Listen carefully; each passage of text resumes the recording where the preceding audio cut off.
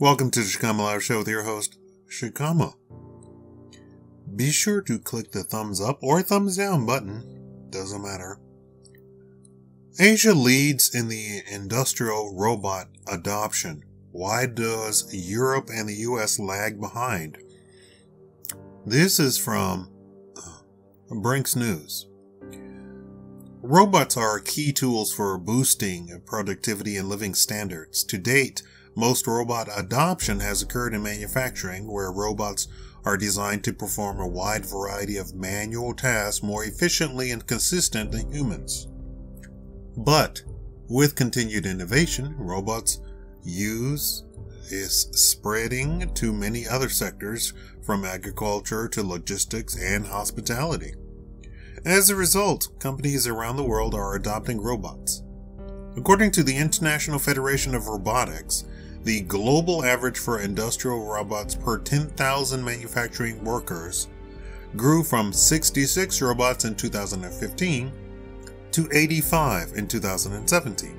Korea is the world's largest adopter, with 710 robots per 10,000 workers.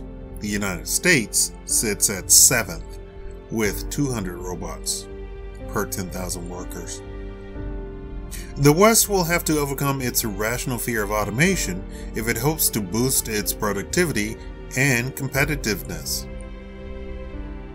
Asia leads, the West lags behind. We would expect high-wage nations to have more robots because the decision to install and run a robot is often based on the cost savings that can be achieved with a robot can perform a task instead of a human worker. By controlling a manufacturing wages, it is possible to calculate the share of robot in each country based on compensation levels. For example, in Korea, annual compensation was $45,960, making the payback period for installing a robot 15 months. As a result, Korea's actual rate of robot adoption, 710 per 10,000 workers, remember, was 2.4 times higher than its expected adoption rate when controlling for wage levels. Comparing the ranking of expected robot adoption rates to actual rates, several patterns emerge. The first is that, on a wage-adjusted basis, East Asian nations lead the world in robot adoption, occupying 6 of the top 7 positions in the rankings. Korea leads, with Singapore, China, Thailand, and Taiwan following in that order.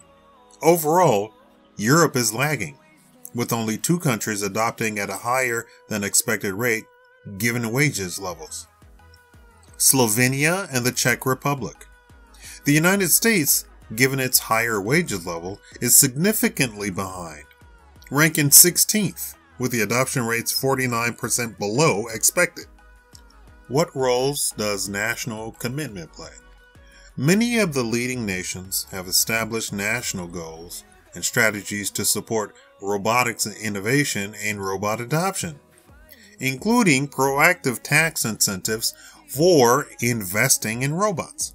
In contrast, the United States lacks a national robotic strategy. To the extent that the United States supports robot development through the National Foundation National Robotics Initiative, it does so with minuscule funding levels, and it focuses only on robots that complement workers, not automate jobs, even though the latter are much more critical to driving productivity. Let me explain what is really going on in the United States. The United States will actually compensate employers for workers' salaries. Did you know this?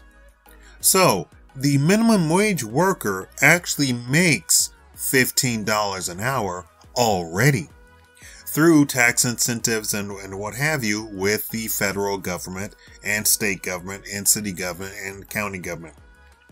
So, the $15 an hour push is wrong-headed because you're already making $15 an hour.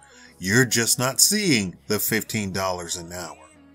It costs the employer $15 an hour to pay for a worker who makes minimum wage.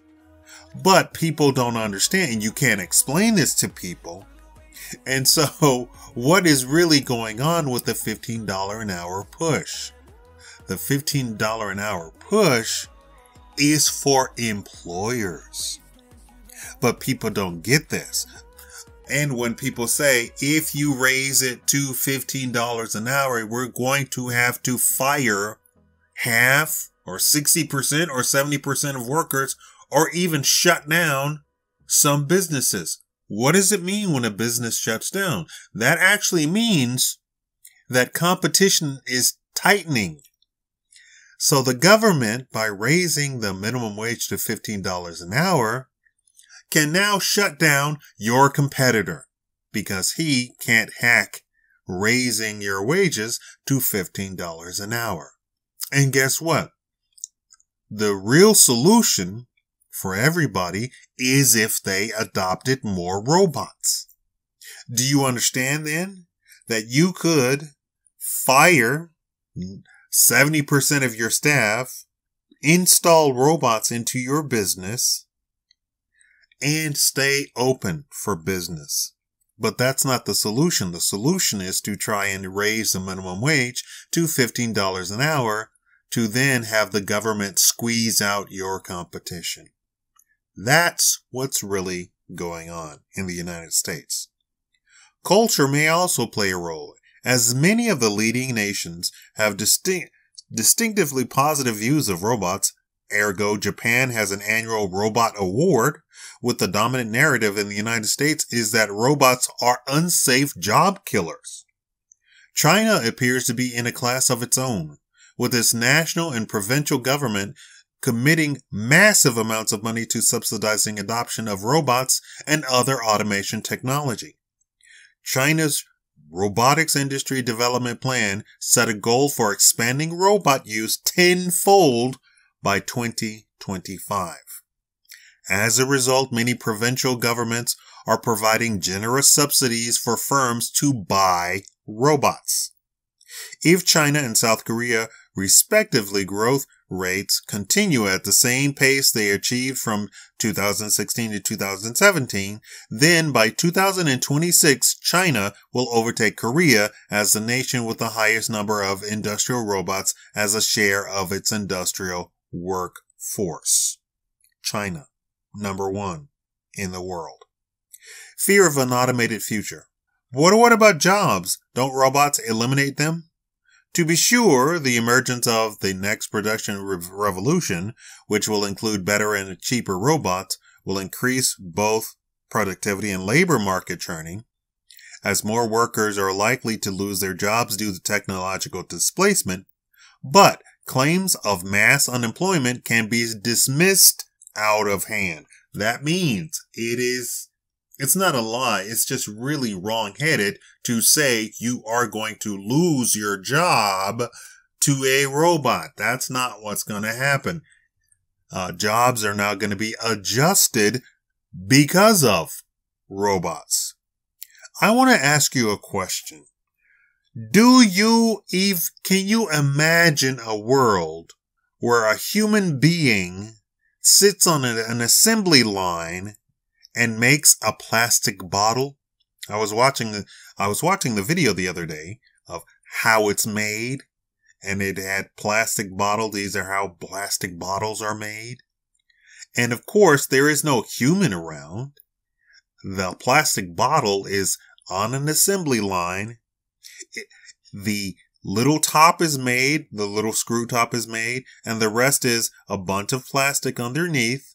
They warm it up a little bit, and then they blow air into a mold. And voila, out comes a plastic bottle, which then is cooled down, put a cap on it, boom, you're done. Can you even imagine a human being even doing that? And the answer is no. How long would that take for a human being to do that? It would probably take all day for a human being to make one plastic bottle. Oh, you think that's a crazy thing. You see on YouTube people trying to make stuff in forges, homemade forges. They create the mold. They shape the mold. That takes hours. Then they heat up and do all this stuff to the metal. This is metal we're talking about. Then they pour the metal into the mold. More hours have been spent doing this. Then they cool off the mold or the stuff in the mold. More hours. Or even, it might even take a day for it to cool off, depending on how they do it. Then they break the mold and break out the product that has been molded with the metal, and then they chisel and do all this. That's another day. That's all to make one item. And a robot can do it in milliseconds. Milliseconds. They can churn out hundreds in a minute. Can you even imagine a human being trying to do all that? But what happens? People actually work more. More people have jobs because of it. Why? Because then you have to do all of the oversight, and some of the robots actually have to be guided. They're not all automatic. And you use the robots as actual tools to actually do the job. When companies use technology to cut costs, competition forces them to pass a significant share of those savings to consumers in the form of lower prices. The remainder going to workers in the form of higher wages and to shareholders in the form of greater returns on investment. This added purchasing power is not buried, it is spent, and that spending demand creates new jobs. This job creation dynamic is the same whether productivity grows at 1% a year or 10%. Moreover, there's a clear evidence that there is a positive correlation between robot density and manufacturing output. In other words, having more robots helps economy manufacturing sectors gain global market share. Because of this gain in output, the correlation between robot use and manufacturing as a share of employment is negative, but only slightly. If the United States wants to boost their productivity and competitiveness, one of the most important things the federal government can do is implement policies that spur faster, deeper, and wider adoption of robots. Not just in manufacturing, but across the economy. But there's ulterior motives in the stopping of robots. They don't want people to work. They don't want people to have jobs. Creating more demand and more productivity, which is what a robot does, since it can now automate a system to 10 times what a human being can do, or even 50 times, or even 100 times to what a human being can do, means that they would not have to say that they need more workers. Why on earth would you have a country say it needs more workers when the country actually produces the best robots in the world? The answer, of course, is that they're not putting the robots to good use. They're selling the robots to places like China. We are creating our own competitors by selling our robots to China and not actually using our robots ourselves. This has been your tech news for the day. I hope that you'll take this to heart and understand what is actually going on.